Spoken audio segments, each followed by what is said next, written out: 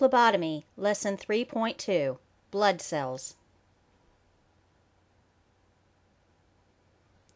The liquid portion of blood is called plasma. 55% of the blood is plasma. Plasma is the liquid that transports all other cells, hormones, proteins, fats, electrolytes, and fibrinogen.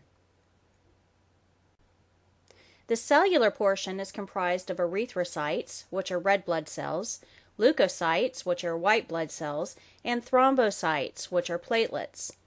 Blood cells are created in the bone marrow and destroyed in the liver.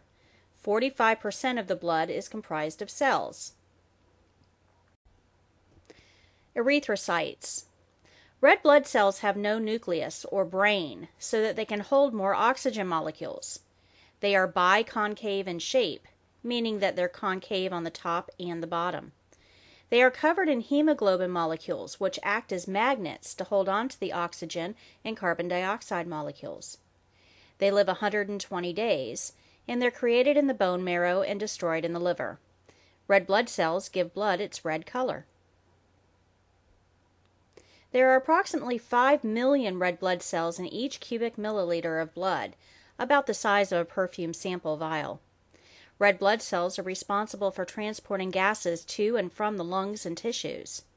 The Latin term for red blood cells is erythrocyte. White blood cells, or leukocytes, fight infections in the body. There are 5 different types of white blood cells. And in each cubic milliliter of blood, there are approximately 5 to 10,000 white blood cells. An elevation of white blood cells can indicate an infection somewhere in the body. And the term leukocyte is the Latin term for white blood cells. White blood cells are called leukocytes. There are 5 types of white blood cells: neutrophils, lymphocytes, monocytes, eosinophils, and basophils. Neutrophils. Neutrophils are the most common type of white blood cell. In fact, they comprise 40 to 60% of the total amount of white blood cells in your body. Neutrophils are elevated in bacterial infections, and they're phagocytic cells, which means they eat bacteria and other cells. The lifespan of a neutrophil is between 6 hours to a few days. Lymphocytes. Lymphocytes circulate primarily in the lymph fluid. However, they can pass out of the lymph system and into the tissues. Lymphocytes become elevated in viral infections. These cells release antibodies, and they assist in the activation of T cells, which are helper cells. The lifespan of a lymphocyte are weeks to years. Monocytes. Monocytes are the largest white blood cell. They're also phagocytic cells, which means that they eat cells and invaders. Monocytes are generally elevated in tuberculosis and intracellular infections, and their lifespan is between hours and days. Eosinophils.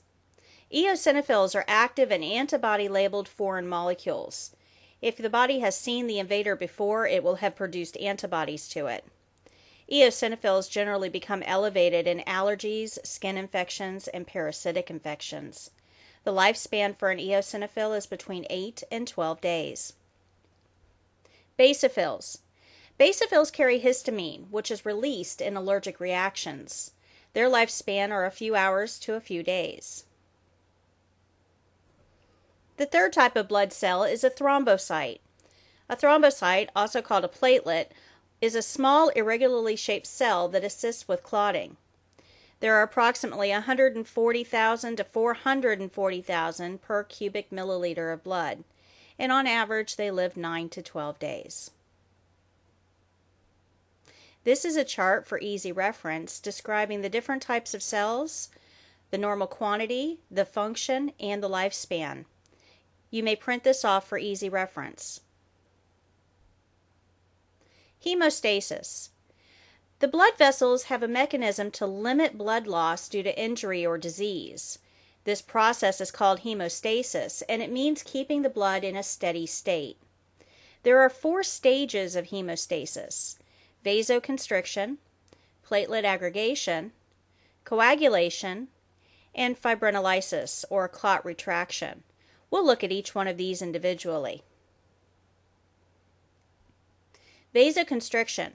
The blood vessel decreases in diameter to limit the amount of blood delivered to the area of injury. This limits blood loss. This is an immediate shrinking of the blood vessel to limit blood loss and occurs during any injury, such as venipuncture. Platelet aggregation. The platelets congregate at the area of injury to form a temporary plug to limit blood loss. This means that more platelets will be in the area of injury. Coagulation, or tissue repair. This is when the tissue is repaired in a complex cascade of events. The tissue is generally repaired from the inside outward in minor injuries, leaving the platelet plug on the outside to protect against blood loss or infection during the repair process. The final stage of hemostasis is fibrinolysis, or clot retraction. This is when the temporary platelet plug is reabsorbed by the body once the injury has been repaired. On the outside surface of the skin, this can be seen as a scab falling off. Inside the body, the platelet plug is reabsorbed. This slide presents a recap of the 4 stages of hemostasis. It may be printed off for easy review. Conclusion. You should now have a general understanding of the components of blood, including the 3 types of blood cells, erythrocytes, leukocytes, and thrombocytes, as well as the 5 different types of leukocytes and what each does. You should be able to describe how the body reacts to injury to prevent blood loss in a mechanism called hemostasis. Now, progress to the next lesson.